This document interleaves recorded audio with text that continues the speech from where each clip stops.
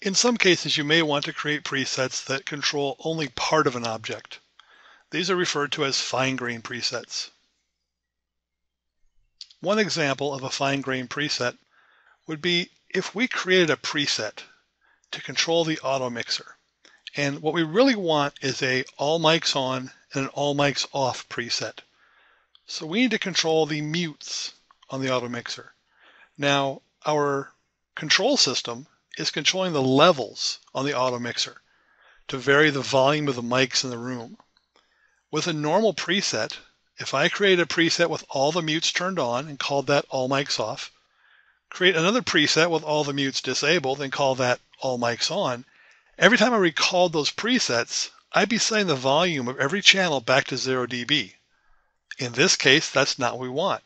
We want to just affect the mutes and not change the levels when we trigger that preset.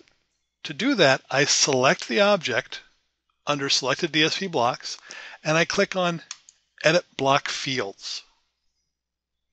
Now, in the Edit Block Fields window, it's very important to realize when I start checking these boxes, I'm telling the preset editor what I want to control.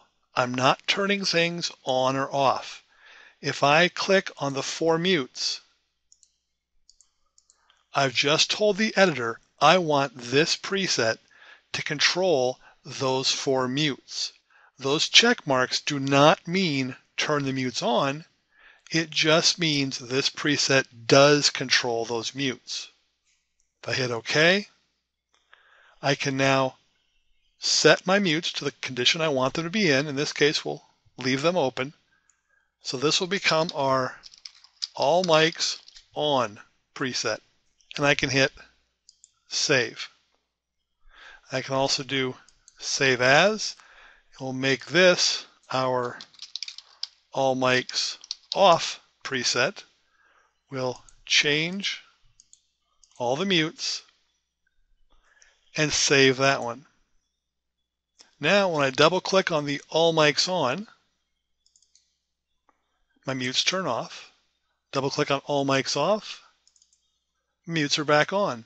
But more importantly, if my control system has made any changes to the volume of those channels, when I trigger these presets, it has no effect on those volumes.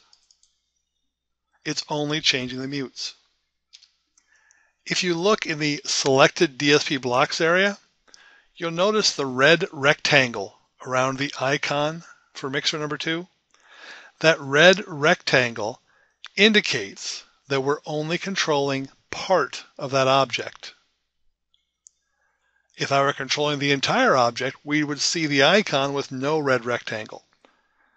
Now, when I first go to the Edit Block Fields and I select which items I want to control, when I come back out, that red rectangle will not appear at first. It only appears after I've hit Save on that preset.